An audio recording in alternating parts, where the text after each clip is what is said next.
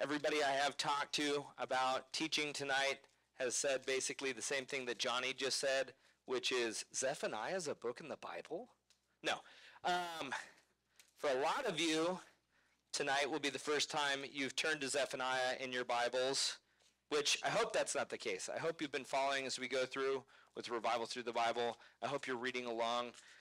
There's a lot to take from Zephaniah. It's a little bit more of a complex book, but tonight we're going to do our best with a little bit of a bite-sized chunk, and that's in Zephaniah 3. We're going to be going 14 through 20. So if you're not there, turn there. All right. It was a good song. So, just to give you a little bit of a background, who Zephaniah is, right? Because most of you probably already turned to Zechariah. Make sure you're in Zephaniah. It's like 2 books to the left, okay? So Zephaniah is what's called, he was a minor prophet. Now, what's interesting about these minor prophets, they're called minor prophets, but they had a pretty major message. Most of them, their message had to do with judgment, both on Israel as well as many of the surrounding nations. Zephaniah lived about 40 to 50 years. This is right around when he wrote this book. He wrote about 40 to 50 years before Babylon took over Israel. So most of you have watched VeggieTales and you're familiar with Nebuchadnezzar. He's the pickle, right? And he ends up capturing them, and then there's Shadrach, Meshach, and Abednego, and Daniel, but he's the pickle. I just want to remind you. So, about 40 to 50 years before this, Zephaniah was telling the people of Israel, we have turned away from God. We have turned to idols. We're following other religions. We have false gods in our midst. We're doing things that we're not supposed to be doing. And so he ends up saying judgment upon Israel as well as the surrounding nations for not following God. It's pretty similar if you read Amos, Jeremiah, many of the other minor prophets in that section, a lot of the same messages, which is repent, turn away from your sin, and seek after God. Prophets had been prophesying and begging on behalf of God that the people turn back and repent for hundreds of years. Like I said before, Amos, Jeremiah, there's a whole slew of them.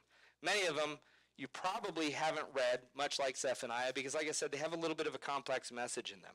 In these verses, though, in Zephaniah in 3:14 through 20, we see 2 different messages being told, both prophetic, one of which describes the first coming of Jesus, and the other, hope for his second coming. So if you're wondering why we're talking about Zephaniah before Christmas, well, I'm going to tie this in a little bit, okay? So let's go ahead and read Zephaniah 3:14 through 20 really fast.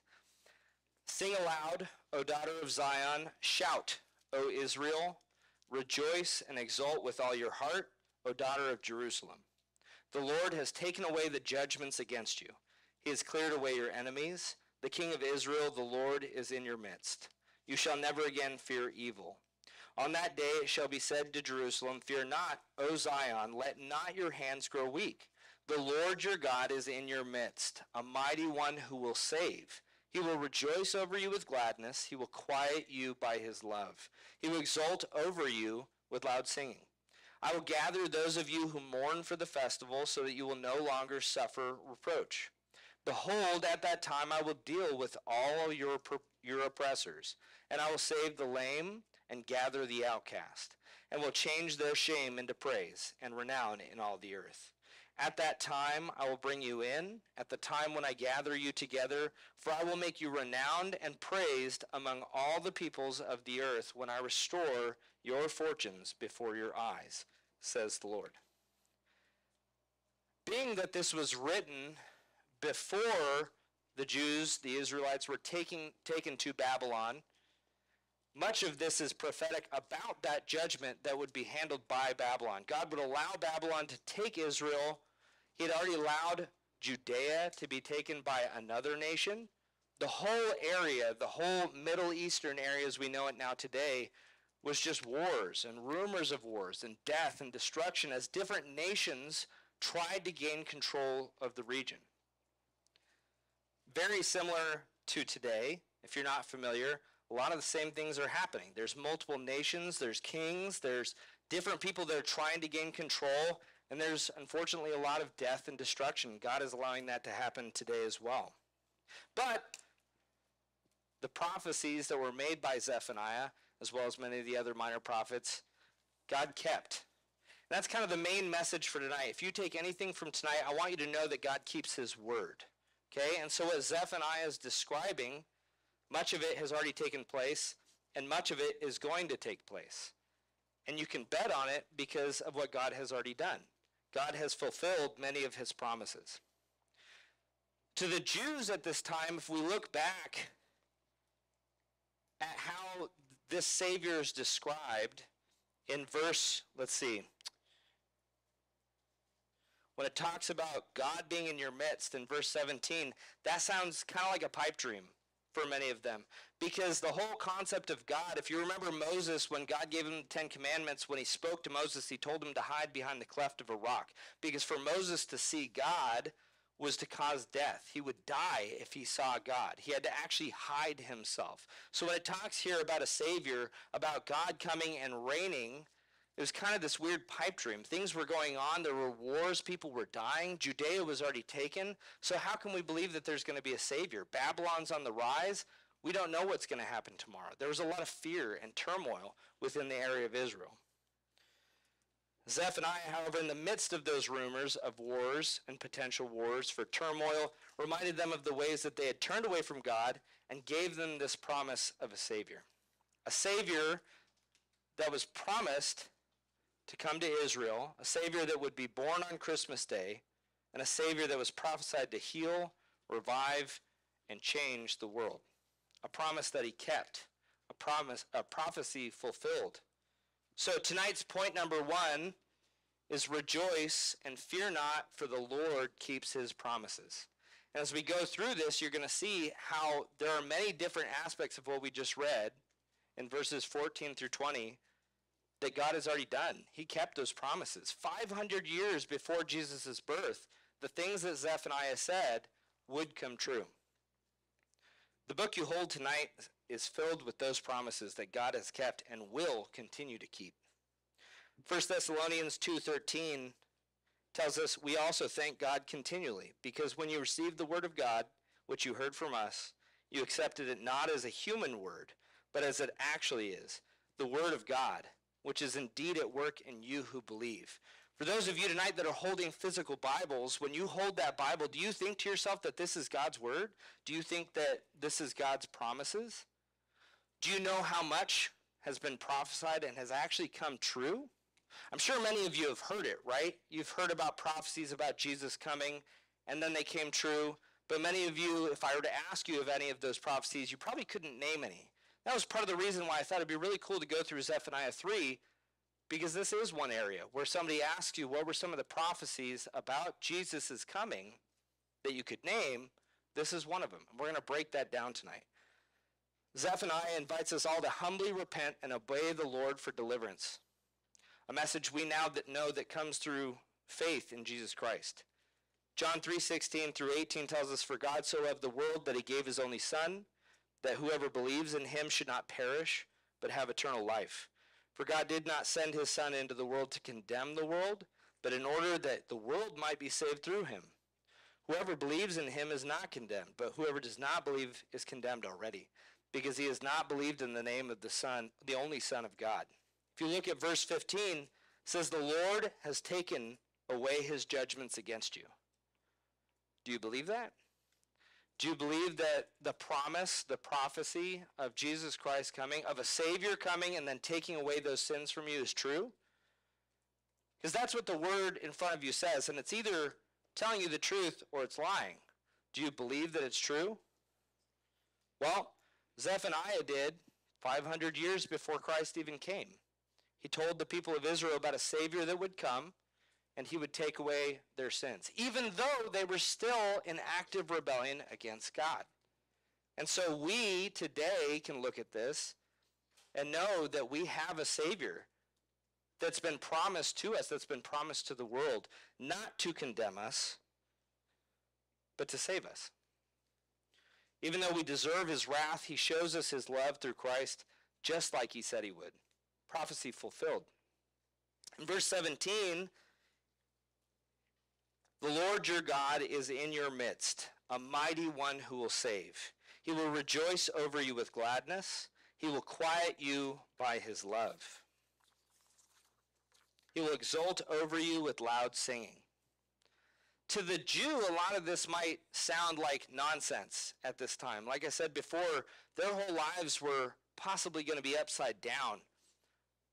Other nations were swearing that they would take them over among other nations, and they weren't even one of the strongest nations in the area. They were the strongest nation by far because they had God on their side, but when they didn't have God on their side, they were susceptible to being taken over by these other nations. So thinking about a God being in our midst, a mighty one who will save us and who will rejoice over us with gladness, most of Israel had turned away from God. This didn't sound familiar. And the judgments that Zephaniah had said probably sound a little bit more apt at that time, right? We deserve judgment. We deserve judgment. That rings a little bit clearer than promises of a God who will walk with us the same way he did in the garden, right? So for Israel, they hadn't really seen God walk with the people since the Garden of Eden. And so to hear this, it was like hearing somebody say high, lofty poetry. Yeah, there's going to be a God that walks with us, and everything's going to be great, and don't worry, everything's going to be fine. Have any of you ever been in a situation where everything looks horribly bleak, and then somebody looks at you and says, oh, don't worry, everything's going to be fine? And you're like, no, but it's not. I don't think it is. That's not necessarily true. You're just saying nice things. That's how this probably would have come across, right? And I know we like to comfort each other that way, and it's usually baseless because we're like, I really don't know what's going to happen next. But if you believe in Christ, if you believe in God, you know there are good things to come. You know that everything is going to be all right. And Zephaniah was telling the people of Israel that he's going to quiet us by his love. He would exult over us with loud singing. He is the mighty one that can save and has saved those that follow him. His love by going on the cross was beyond humbling and should leave us speechless. Once again, prophecy fulfilled. What he did completely combated everything. The judgment that we were due was taken away from us, right? The salvation that we didn't deserve was given to us. In verse 19, says, behold, at that time I will deal with all your oppressors, and I will save the lame, gather the outcast, and I will change their shame into praise and renown in all the earth. Prophecy fulfilled. Jesus accomplished all of these things. Perhaps not in the way that Israel thought, right? Because when Jesus came, it wasn't what they thought it was going to look like. But let's look at some of this together. Matthew 21:14, and the blind and the lame came to him in the temple, and he healed them. Lepers who were outcast by society had their diseases removed from them. Talk about being an outcast. Those people were put outside of the city. They weren't allowed to talk to anybody, even if it was family, even if you were married. If you became a leper, you left. You weren't allowed in the city. You weren't allowed to go with everybody else. You weren't allowed to go in the pools with everybody else. You were on the complete outside of the city. You do not belong here. And Jesus changed that. Jesus came in and took away those diseases. He took away these people's ailments to show them who he was, to fulfill the promises made by Zephaniah and others. He made the dead walk, the lame rise, the sick healed, the possessed free of their demons. Jesus did so many things that at that time, for the people of Israel during the time of Jesus, it was a time of, we were under Babylon, and then we were free for a minute, and then there were the Greeks, and then we were taken over by the Romans. There really wasn't any hope. It just seemed to continue to go on and on and on. God was pouring out his judgment by letting them be subjected to these other nations and feel like they had no hope. But their hope was right there. Their hope was Jesus Christ, right? God who would walk with us the same way that he walked with Adam in the garden. He walked with the 12 disciples amongst a lot of others to show them who God is, the love of God. And for that reason, point number 2, sing praises to him who came to save us through grace and love. Right? That's pretty easy to say when we're going through trials and tribulation. I think it's pretty hard to turn to God and sing praises, right? It's a little bit easier to read our Bible. Maybe we'll pray. But how many of us are singing praises to him who came to save us through grace and love? How many of us are settling for this when there's an almighty God that deserves all the glory? He deserves our praise. He deserves for us to sing about him into eternity. When we look at Isaiah 6 and he goes into the temple and you see the angels, they were singing his praise. His robe filled the temple. He was so amazing, so mighty, that Isaiah fell to his knees and said, I'm unclean. I'm not worthy to be here. Do you feel that way? When we talk about God, is God that person, or have you put God here? Do you have a big God or a little God? Do you sing praises to this amazing God who over thousands of years was promised to you, was promised to give you salvation that you didn't deserve, to give all of us salvation because he loved you, because he loved all of us? Now, I don't know how many of you have gone through Partners or the first chapter they're in, but how many of you have ever heard of the TAN method? Anybody? Maybe one or two? Okay. It was like a really slow, maybe? Don't call on me.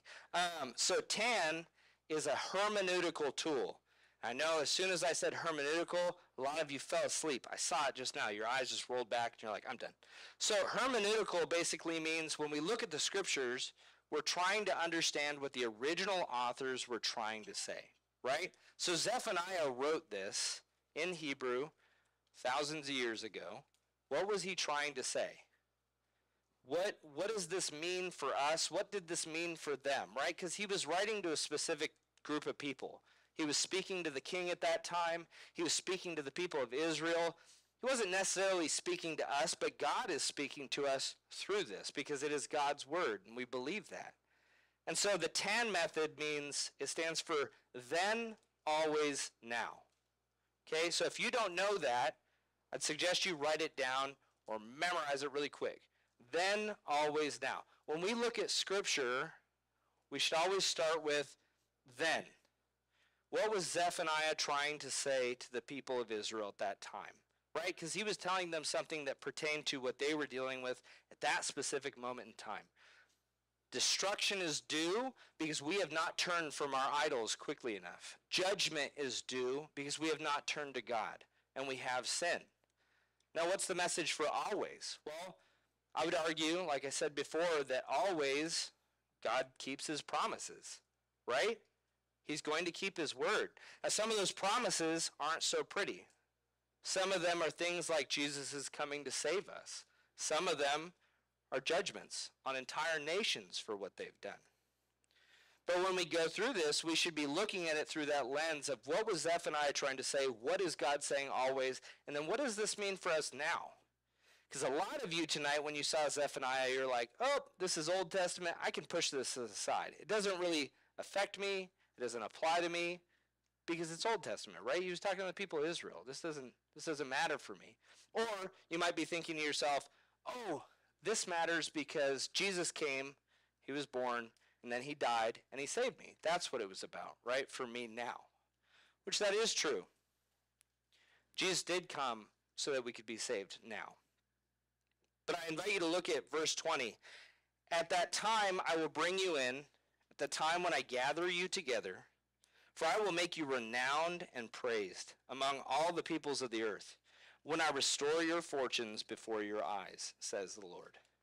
The word fortunes in Hebrew actually means captives. But it has a similar connotation with fortunes. It's kind of an interesting word. But what's really interesting about this passage is that that hasn't happened yet, right? For the people of Israel, for the people of God, he hasn't presented us before the rest of the people in the entire world and said, look, these are my children. He hasn't made us renowned and praised. He hasn't restored those captives, those fortunes that were due to Israel because of the promises that God made to Israel and to us. These things haven't happened yet. So what does that mean for us now? How does that change now in light of what we've talked about? Well, I would say what's being described here is the second coming of Jesus Christ. Most of you have heard this. If you haven't, Christ is coming back. You should probably read Scripture. It talks a lot about it. It's one of the things that we can look forward to, right? The fulfillment of him coming back and taking us home. The millennium, going to heaven, right? What's being described, I believe, is potentially the millennium. What does that mean, though? It means that God isn't done with us, okay? What was written in Zephaniah wasn't just for the people of Israel. And then it wasn't just for the people during the time of Jesus either, when they finally got to take refuge in God who walked amongst them. What it was also about was that promise of things to come, okay? And there's a lot of them. There's a lot of promises of things that God has told us. When God talks about heaven, he talks about how there will be no more tears, no more pain, no more crying, right? No more death. Those are promises to us. And if you believe that the Bible is the Word of God and that God keeps his promises in the same way that he did with Jesus, then we can believe that these promises about heaven, about a Savior, for some of us that don't know Christ here tonight, there's a promise that there's a Savior, that God loves you so much that he gave up his Son, prophesied for hundreds of years before he came. For those of you that do know Christ tonight, he's coming back. There's things to sing about. There's things to be excited about. Our sins have been taken away if you know Christ, if you walk with Christ. It means that God isn't done with us. God hasn't abandoned us since Christ. For a lot of people, when they look at the Old Testament and they look at the New, and they're like, okay, God did a lot of things for about 2,000 years, and it feels like it just stopped. But it hasn't. God is working on each of you. God has things that are still, they haven't come to pass yet. There are amazing promises and prophecies that are laid out for us. And if you believe that God's word is true and that it is God's word, you can be excited about these things that are promised to us. God is working in the world to achieve what he told us would come. Eternity and goodness, joy and love with the Father. Like I said before, a time of no more pain, no more tears. For those of you tonight that have come here and you're struggling with frustration, sadness, anxiety, depression. For those of you that don't feel like there's any hope and you feel choked by the troubles of this world. So did the people of Israel 500 years before Jesus came. They didn't believe that a Savior could come. A lot of them turned away from God. They turned to other gods. They started to worship what they wanted to worship. They did what they wanted to do, instead of waiting for those fulfillments of promises made by God himself to those that would wait to that day that Christ would come. And that still applies to today.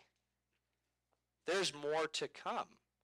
Don't let the challenges of this world keep you down. As you face these challenges in your life and fight the good fight and run the race that you were given, remember that we serve a God who saves and that keeps his promises.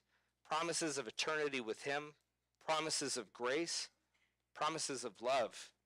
If you have a Bible, please turn to Matthew 24. We're going to be looking at Matthew 24, 44 through 51. It's kind of a large chunk, but as soon as I get started, I think you'll understand why we're looking at it. So that's Matthew 24. We're going to be looking at 44 through 51. So verse 44 starts, "Therefore you also must be ready, for the Son of Man is coming at an hour you do not expect." And in verse 45, "Who then is the faithful and wise servant, whom his master has set over his household to give them their food at the proper time? Blessed is that servant whom his master will find doing so when he comes. Truly I say to you, he will set him over all his possessions." Now in verse 48, we get another promise. "But if that wicked servant says to himself, 'My master is delayed,' and begins to beat his fellow servants, and eats and drinks with drunkards, the master of that servant will come on a day when he does not expect him, and at an hour when he does not know, and will cut him in pieces and put him with the hypocrites. In that place there will be weeping and gnashing of teeth." Now, if you believe that this is the Word of God, and you believe that God keeps his promises, there's two right there for you, right? And so what I would ask of each of you tonight, in the knowledge that God does keep his promises, point number 3, let not your hands grow weak.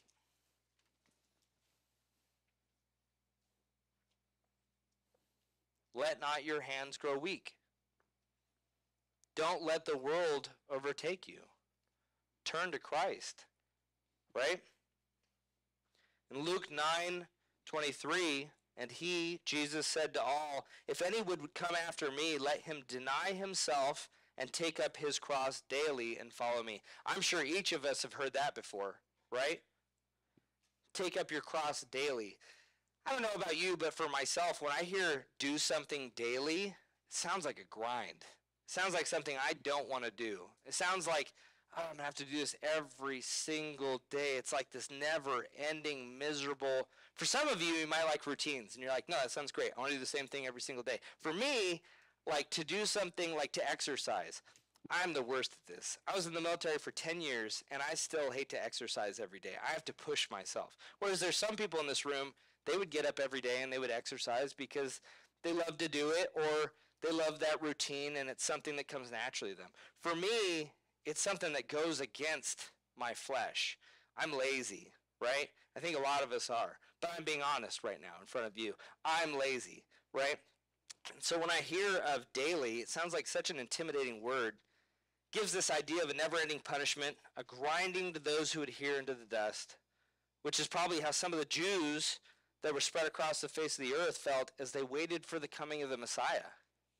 Can you imagine being taken from your home and transplanted across the world, or that's how it felt at that time, to a different nation where they worship different gods, and maybe you were tortured, you were treated as a slave, you were killed for your faith?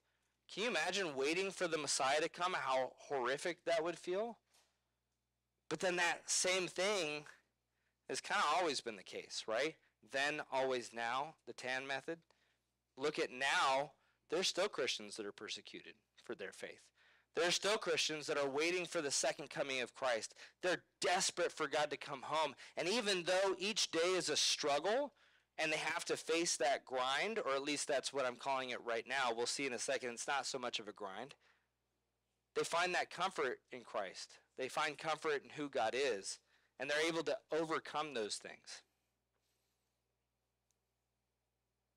If you go to Jeremiah 17:7-8, it says, blessed is the man who trusts in the Lord, whose trust is the Lord. I've always thought this was interesting. If you look at this verse real quick, like I said, it's Jeremiah 17:7-8, if you want to turn there. Blessed is the man who trusts in the Lord, whose trust is the Lord. Right? He starts out with this kind of generic statement. Blessed are the people who trust in God. Right? That's really easy to say. But then he says, blessed is he whose trust is the Lord. There is no hope. There is nothing to be hopeful for outside of who Christ is. There is nothing to be excited for outside of who God is and what he has done for you. The promises that he has kept since the beginning of time, painting his character and how true to his word he is what should be giving us hope in the darkest of times.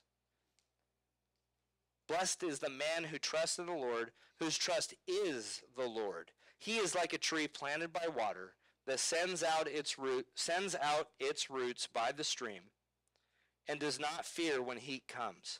For its leaves remain green and is not anxious in the year of drought, for it does not cease to bear fruit. What it's saying right there is for the person that has placed their trust in God, for the person who loves God and chooses to follow him, who takes up his cross daily and follows the Savior that was given to all mankind if we would only turn to him, if you do that, it's not a grind. In fact, it's invigorating.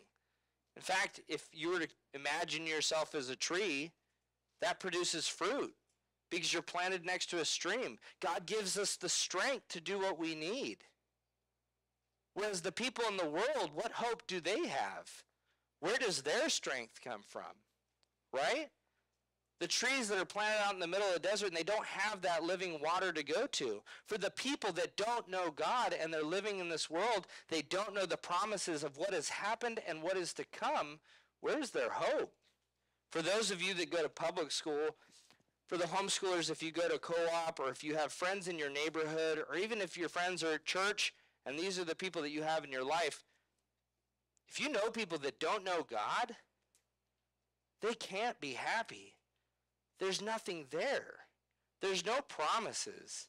There's nothing. There's life and then there's death. There's an old saying, I'm trying to remember it as I speak, there's only two things promised in this world, and it's death and taxes, right?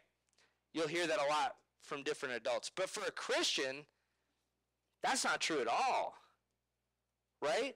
The only thing that's promised to us is exactly what God has told us.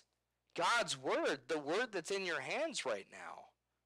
And he's told us so many things, things that give us hope, things that should inspire us to keep going, things that help us not grow weak as we face the challenges of this world. And that doesn't mean, for those of you that are listening to me and you're thinking to yourself, yeah, but you don't know my problems. You don't know the stress that I'm facing. You don't know the depression that I face. You don't know the issues I have with my parents, my friends at school. Yeah, but God does. When you consider who Jesus was, the fact that he died on the cross for you, I would argue you don't know the pain that he went through for you. He loved you. That God who came down and died for you does know your pain. I don't know your pain. God knows my pain. But God's who I have to turn to every day in order to combat those moments of depression, anxiety, frustration, anger, whatever they are.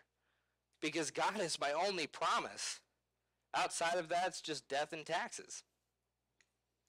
2 Corinthians 1, 3 through 5 says, "Blessed be the God and Father of our Lord Jesus Christ, the Father of mercies and God of all comfort, who comforts us in all of our affliction, so that we may be able to comfort those who are in any affliction, with the comfort with which we ourselves are comforted by God. For as we share abundantly in Christ's sufferings, so through Christ we share abundantly in comfort too." Does that sound exhausting to you? Do you believe that this is God's word? Right? So if you believe that this is God's word, he's telling you, I will give you comfort. When he talks about the Holy Spirit to the disciples, he says he's sending a comforter, a helper, right? He doesn't say, I'm going to give you more burdens, and sorry, life's just this thing that rolls by and it's painful and you just got to get through it. He says, no, I'm going to give you comfort. I'm going to give you joy in trials. I'm going to give you hope, hope that the rest of the world couldn't possibly understand.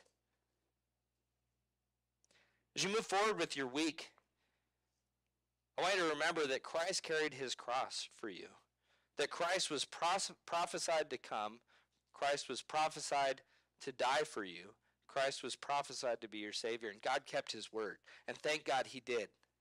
I don't know about the rest of you, but I am not perfect when it comes to keeping my word.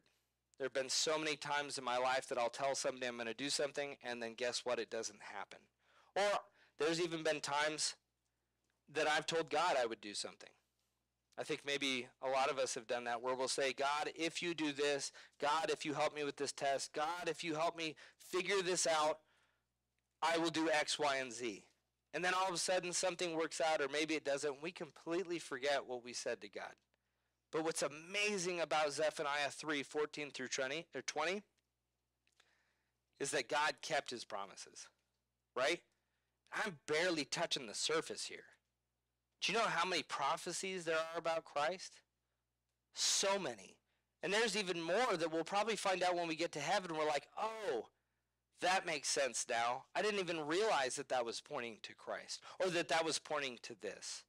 God keeps his word. God has told you everything you need to know in that book that's in your hands. Are you turning to it? Are you trying to find comfort in it? Are you seeking after God? Are you treating that book like it is the word of an almighty God that has promised a Savior to you and then fulfilled that promise? I don't even think most of us have friends that are that nice. We have friends that will tell us they'll do things and they don't keep their word either. We have family members that will tell us to do something and they fall short. And we all fall short, right? God doesn't. What you're holding is his word. What you're holding are his promises to you, to each of us, because he loved you. As we get closer to Christmas, I want you to remember why we celebrate the coming of Christ. If you enter into the mind of a person in Israel 500 years before he was born, it looked like death, doom, and destruction. Judea was taken by the Assyrians. Israel was soon to fall. Nothing looked like it could be saved. People were turning away from God in droves. There's one king during that time who tried rescue, but it wasn't enough because the people of Israel wouldn't turn to God. And so God's judgment came onto Israel. And for those that were there, it felt almost hopeless. Outside of the words of what we're told in the Bible, it felt hopeless. For a lot of us living our lives, as you get older, life gets harder. Life does not get easier. You're going to be faced with newer and more complex problems, issues, frustrations as you get older, things that you don't know how to navigate. And if you don't have God's word in your life, it's going to feel hopeless. You're going to feel like the only two things in the world are death and taxes, right? And so for tonight, for those that do not know God, I want you to know that he keeps his word. I want you to see that. What's interesting is that these words are still read by the Jews, by the people who claim to be the people of God. They still read these words. Even though it prophesied Christ's coming, they still read it, and they still don't realize who Christ is and what he did for them. And that's incredible, because he did so much for us, and it was told before it would even happen. And you can bank on that they said something 500 years before his birth, and even the people that don't believe in it still keep it as the word of God, even though it directly tells us of Christ's coming, his death, and our salvation through him, right?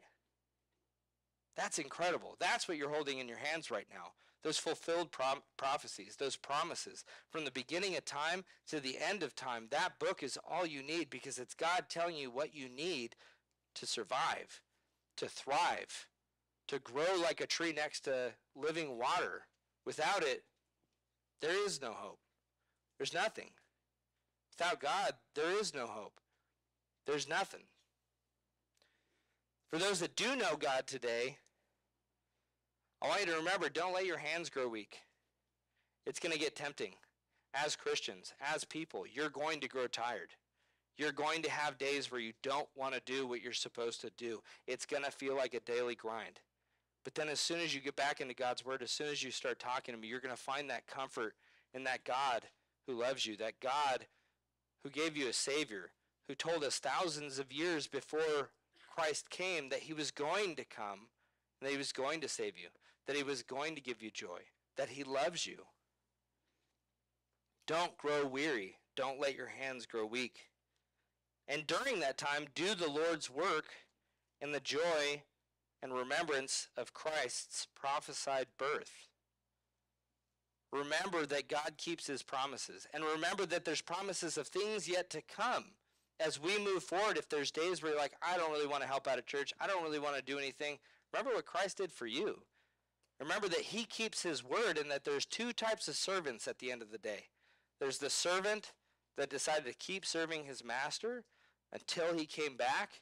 Then there's the servant who grew tired and didn't seek after God and didn't plant himself next to that living water, who didn't find joy in the promises that were fulfilled in the word that you're holding in your hands today. All right, let's pray. Lord, thank you so much for bringing us here tonight. I pray that something grows in us, Lord, where we begin to recognize how amazing and how powerful you are, Lord, how you've given us more than we deserve, and you continue to do so, and that you're not done with us yet. Just because things happened yesterday and years before that, Lord, you have so much more for us as things go on. Lord, and I pray that you give us a desire to grow alongside you, to walk with you, to be like Christ, to carry our cross daily. Lord, so that we could find that comfort that defies understanding, Lord. I pray that you help us grow and that we seek after you, and that you be that rock, that firm foundation on which we can stand and the rest of the world looks at and can't even comprehend. Lord, we love you so much. I pray that you're here with us tonight. In Jesus' name, amen.